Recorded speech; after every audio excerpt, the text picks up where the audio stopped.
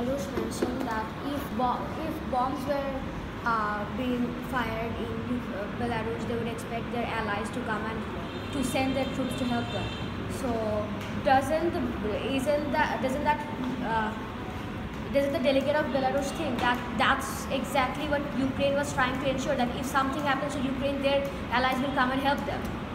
I was mentioning, I want to clarify my statement again that in a hypothetical situation where anybody would bomb us out of nowhere without any justification or without any reason, then we would expect our allies to come send their troops and help us. But in this situation, we do believe that Russia has some moral grounds and justification for the operation they're conducting.